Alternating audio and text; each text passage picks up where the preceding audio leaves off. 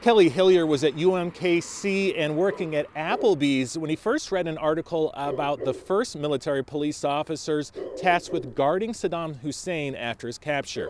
Little did he know he'd end up smoking cigars almost nightly with the tyrants. That's how I approached the mission.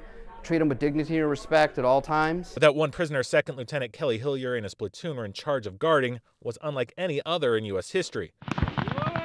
Shortly after deploying, the military police officer agreed to go to Baghdad. Found out he'd be guarding Saddam Hussein at his family's bombed-out palace. Not just protecting, but befriending him as Hussein prepared for trial. If you wanted to see how where his head was at for court, he insisted you sat down and you had to smoke cigars with him, and I didn't smoke cigars. Soon, Hillier was smoking Hussein's finest cohibas he kept in Gatorade bottles and escorting him to court to stand trial for crimes against humanity. Problem for Hussein is he had to travel by Black Hawk helicopter. He hated to fly, so he would grab my cargo pocket, or sometimes he would just grab my hand and hold my hand. Hillier says they talked about family, and Saddam shared advice on women. After his conviction, it was time for Hillier to come back here to Kansas City. He was upset about it and kind of started tearing up a little bit, and he was like, well, I understand, you have to be with your mother. Hillier says he's glad he was not there for his execution. No point did I ever think he wasn't an evil person and capable of evil,